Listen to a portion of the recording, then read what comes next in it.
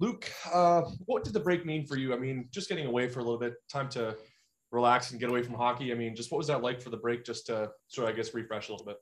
Yeah, for me it was nice to get back home and obviously for myself it's been a long and frustrating year so far and it was just nice to get a little bit of a longer break for from myself and obviously the other guys too. But yeah, no, it was nice to kind of get away and I was still skating back home and just trying to get back into shape and yeah, it was nice to just kind of get away and spend time with some family. So. How's the recovery process been going? I mean, like you said, it's been a long road so far, but to get back on the ice with the team, non-contact sweater, just, I mean, what's that mean to finally be back, skating with the guys, even if it is just in a non-contact jersey? Yeah, no, it's great. I spent quite a bit of time off the ice and just, working out in the gym and that can get old pretty quick. So it was nice to get on the ice a couple weeks ago and then to finally this week get on the ice with the team was great. So finally see the light at the end of the tunnel and just chomping at the bit now. So we'll go next to Jacob Stoller. Hey Luke, after the injury happened, were you in Winnipeg the whole time, or did you head home for a bit at the beginning there? Yeah, I was in Winnipeg for most of the time.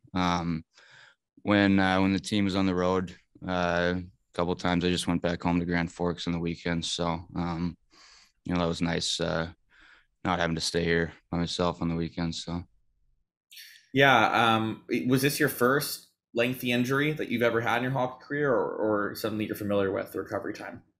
I actually did, something similar a couple of years ago. I think I was out like 6 weeks, but it was actually the other ankle. So yeah, I kind of knew right when it happened what the recovery process would be like. So obviously, kind of been a lot longer than we expected, but it is what it is. So finally getting back into it. So was this type of recovery any bit harder given like the COVID aspect of it and some of the things you can and can't do when you're not even able to be on the ice with the guys, or it was just kind of a normal recovery? Yeah, no, it wasn't any different than my previous injury, but obviously there's restrictions around the rink with COVID now and all that stuff, but it didn't affect any of that process. So obviously last year you spent some time on the taxi squad and kind of in that no man's land area that we're seeing reintegrated again. How much does that change things for you as a player, or any player that's on an NHL contract when the taxi squad is kind of in the fold there? Yeah, it's obviously a lot different. Just practicing every day, not knowing when you're going to get an opportunity, and that can be frustrating at times. But I think as long as you just go to the rink every day and try to get better and just stay ready, that's the only thing you really can do when you're in that situation. So fortunate to get a few games in, and it is different for sure, but I think guys just try to make the most of it. So do you know kind of how far away you are from playing in games, Luke? We're getting close. I don't want to say a date or anything. I just got to talk to the training staff and all that, but I'm feeling pretty good out there. So it's that's nice to see. And like I said, just kind of chomping at the bit, but we're not going to rush anything. So we still got a lot of hockey left. Anytime someone, is coming back from injury like yourself, I'm sure obviously you're itching to get back, but given, how few games, like actual games you played in last year to start out this year, over the last 12 months or so, do you have a little bit of extra fuel to your fire to get back and show why you're the player that you are?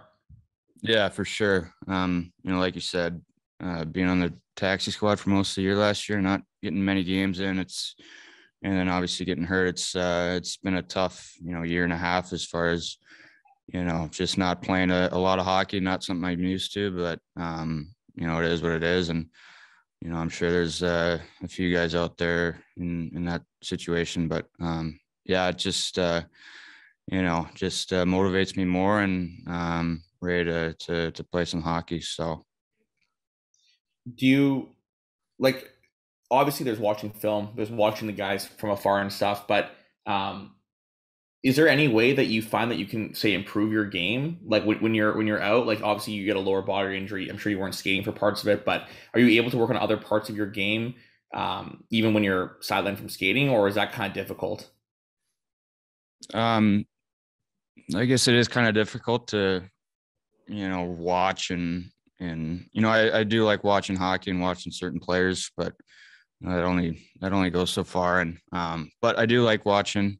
It's been fun to watch the team, and it's been a little bit easier, that the team's doing so well, and it's been fun to watch these guys. So I'm just hoping to crack the lineup once they do get back. So it's exciting for us for what's ahead. So. And just one last one here. What do you believe that Luke Johnson and the game that you have will bring to this Moose team, or what you hope will bring when you come back in the lineup? What kind of game do I bring? Oh, just I try to do a little bit of everything. I focus more on playing hard and being physical and being tough to play against. But I also like to bring some speed and some skill with that. So try to do a little bit of everything and just try to be a guy that my teammates can rely on. So.